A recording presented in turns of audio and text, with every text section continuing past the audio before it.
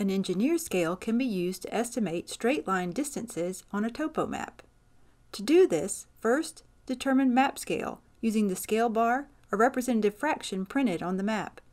For this example, the map scale is 1 to 24,000, which means that 1 inch on the map represents 24,000 inches on the ground.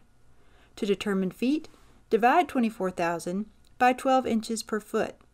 So in this case, 1 inch on the map is equal to 2,000 feet on the ground.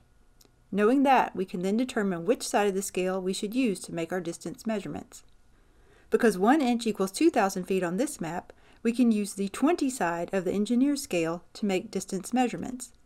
Each tick mark will represent 100 feet, making the number 1 on the scale equal 1,000 feet and the number 2 equal 2,000 feet. To determine the straight line distance, place the 0 mark on your starting point and line up the scale to your desired end point.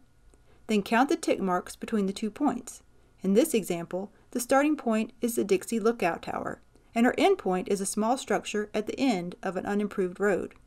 When we count the tick marks between the 2 points, we see we have 67 tick marks. Remembering that each tick mark is equal to 100 feet, we multiply the number of tick marks by 100, or 67 times 100 equals 6,700 feet. To determine distance in miles, divide the number of feet by 5,280 feet in a mile. So the straight line distance in miles between the 2 points is 6,700 divided by 5,280 feet in a mile equals 1.26 miles.